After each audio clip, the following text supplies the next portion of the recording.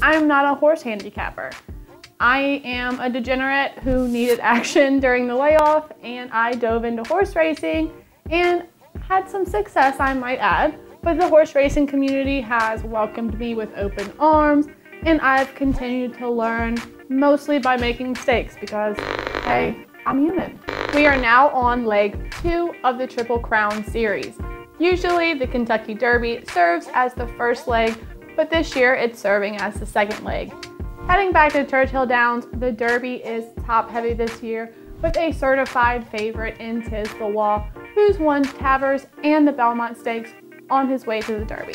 So Tiz the Law is the clear-cut favorite and the horse to beat. His only loss comes from a surface on Churchill Downs where he had a troubled trip but still managed to show.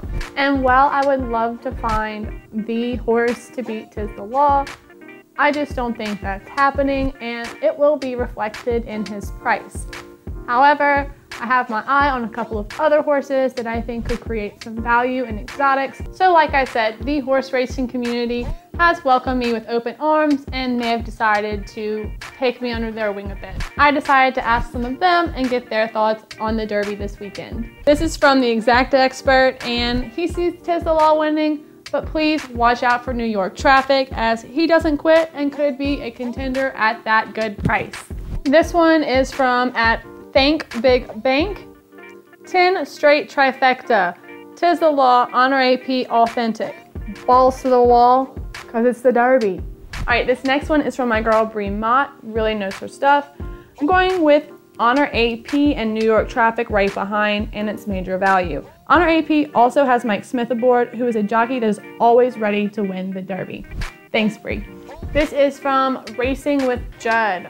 1,000 Words seems to be coming into form with his last win over Honor AP.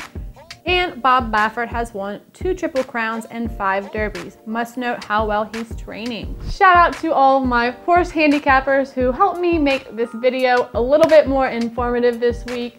If you're wondering how you can bet the races, watch the races, you can always go to tvg.com, check everything out there. They got you. Happy Derby weekend, and let's make some money.